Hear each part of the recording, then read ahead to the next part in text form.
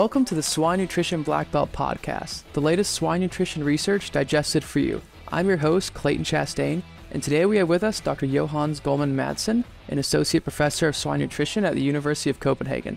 So Johannes, before we start, would you mind giving the audience a short introduction about yourself? Sure, and thank you very much for having me on this podcast. I have a master in animal science from University of Copenhagen, and after that I took a Ph.D. at 𝗕𝗃𝗃𝗁𝗃 Zurich in Switzerland, working at the 𝗵𝗀𝗀𝗃𝗃 in pig nutrition. And following my degree there, I worked 2 years in the industry with 𝗵𝗂𝗂𝗁𝗃, and mainly working with amino acids and probiotics. And then following that, I went back to university working as an assistant professor from 2019. And I'm now still here working with mainly swine nutrition. Awesome. So while you're at the University of Copenhagen, so let's talk about a little bit of the work you did there. So from what I read, it seems your areas of study tend to revolve around growth rates of low birth weight pigs, some creep feeding and weaning transition studies.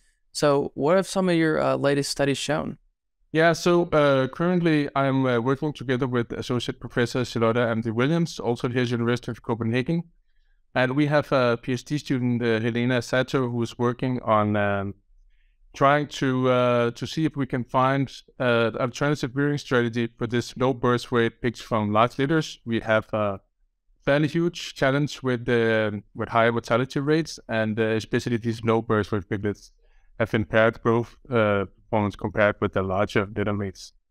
So what we're trying to do is we are doing two things. We're trying to rear them artificially, so we're actually taking them really, really early, day 0 or day 1 after birth.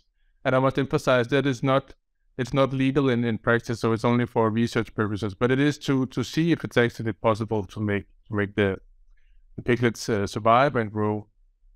And then on top of that, we have tried also to optimize milk replacement so it resembles more the sow milk, especially with respect to fat content and also protein content. Because normally it's in the farrowing pens you give milk supplements, and of course they are in lower quality than the sow milk because it's only a supplement. But here we want the piglets to only get the milk replacer. So one of those that I looked at really quickly with the milk replacer, kind of like you mentioned, since you started them from day 0, how does that affect them in terms of, since they have less colostrum intake, how does that affect them with their gut morphology and their intestinal health? Yeah, so in the experiment where we took them already away day 0, we had actually milked out some colostrum, so we're sure to immunize them to the best of our abilities. We're not sure that they actually got enough, and that's one of the really downsides to do the artificial rearing. And of course, that will probably have a negative effect. But on the other hand, it's in the first 3 days after farrowing that those small piglets are really in high risk of dying due to especially lack of nutrition, but also hypothermia. So that's why we try to turn a little bit around to take the small ones away, even though some studies have shown that it's better to take the last one away and then have the small ones remain with the sow. But they are very much at risk, and due to they have very low glycogen depots when they are born, and they are very much in energy deficit.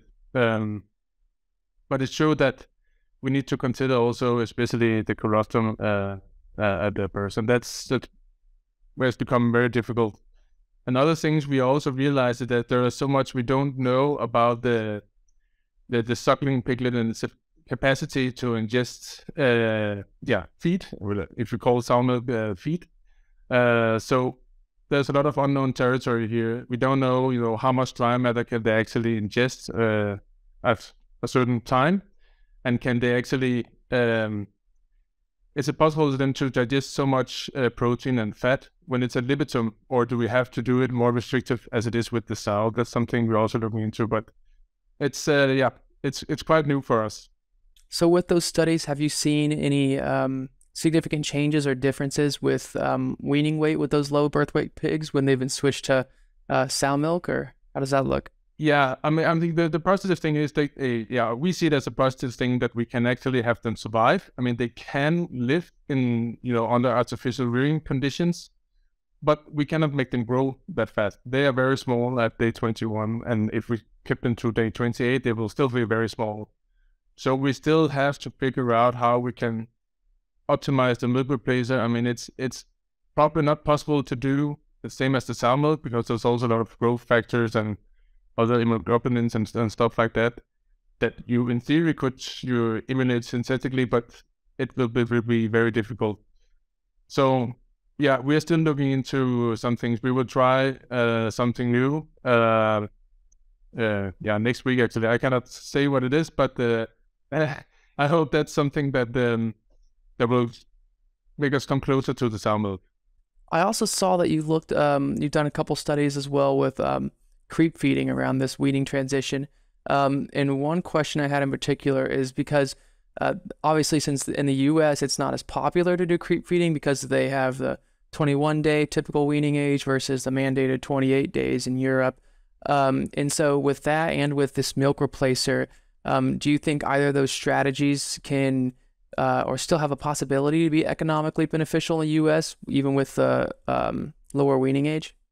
It seems like that the liquid creep feeding and also having liquid feed after the weaning seems to positively affect the growth performance some weeks after weaning actually. And the whole creep feed thing, I mean, it's both related to the weaning, making a smoother transition from suckling to weaning, but also accommodating the larger litters. So you could also, when you have the liquid feeding system, you can also switch between milk and liquid feeding. What we also looked into, if there was a difference between dry creep feed and liquid creep feed, if that had an impact. And then we tried to look a little bit deeper on the carbohydrate activities to see if that was a marker for gut maturation. We didn't see anything really clear, but it was clear that the pigs fed the liquid creep feed and also liquid feed afterwards seemed to have a positive effect.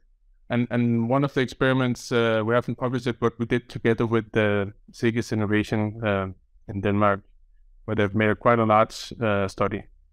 Awesome. So you mentioned it a little bit, and some of it sounds a little confidential, but do you know, or can you share some things about what the next steps for your team will be in terms of research or what you plan to look at later?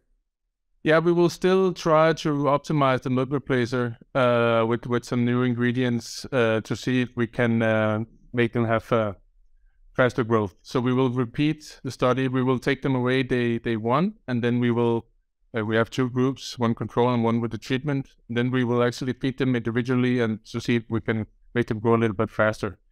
What we also will do is that we will try to have them to feed them every 1 hour, not every second hour. But we are a little bit careful because they seem to not digest and ingest to the same capacity as when they are with the sow. So that's, we're still a little bit careful.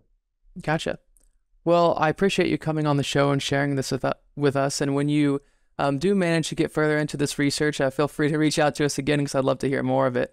But to everyone else listening, thank you for listening to the Swine Nutrition Blackbelt Podcast. Please visit us at swinenutritionblackbelt.com and don't forget to subscribe to our podcast channel so you won't miss out on the next episode. See you next week. Hey everyone, I hope you enjoyed this episode. And we are constantly on the lookout for the latest updates in swine nutrition. And if you have a swine nutrition related research trial that you would be able to share on our podcast, please send an email to nutritionblackbelt@swineit.com and we would love to talk about your research. See you later.